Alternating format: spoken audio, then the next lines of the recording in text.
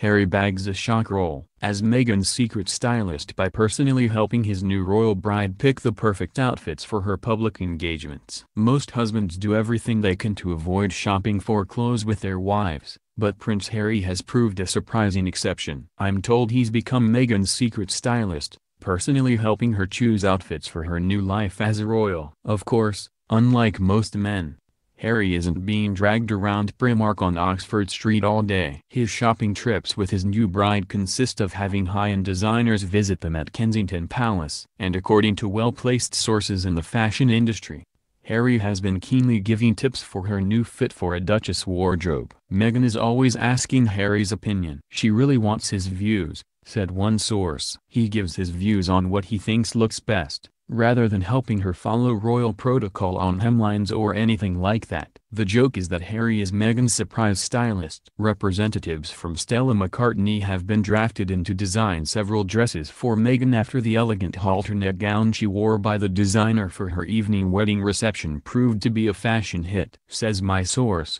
the special projects team at Stella McCartney are working on a few more outfits for Meghan, and Harry always comes to design meetings and fittings to give his opinions on the looks. Harry's new influence may well be in evidence on Thursday when the Duchess of Sussex will join the Queen to officially open the new Mersey Gateway Bridge in Cheshire.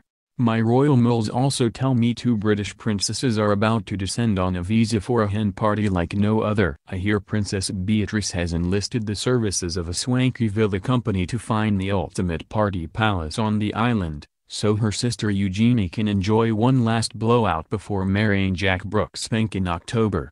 Eugenie, 28, developed a love of raving, posh raving, while at Newcastle University. Let's hope she's still got it, quote unquote. I wanted to own a football club until I realized that nearly all of them went bankrupt or lost their money. Ex-PM Gordon Brown reveals a surprising passion. Sounds to me as if he'd be ideally qualified for the job. I'm formulating some house rules with my mum. She's started doing my washing and treating me like I'm 10. Rupert Everett's moving back in with his 83-year-old mum to help her out, if he can stop her trying to help him. I'm careful what I wear under my trousers when Paddy McGuinness is around. He always tries to pull them down. That's as sophisticated as his jokes get. Ouch. Billions star Damian Lewis gives a devastating critique on his pal's humor. I've tried to set Susanna Reid up on dates with my friends but she's too fussy, especially as they're all from Essex. Ben Shepherd admits that attempts to matchmake for his Good Morning Britain co-host have flopped.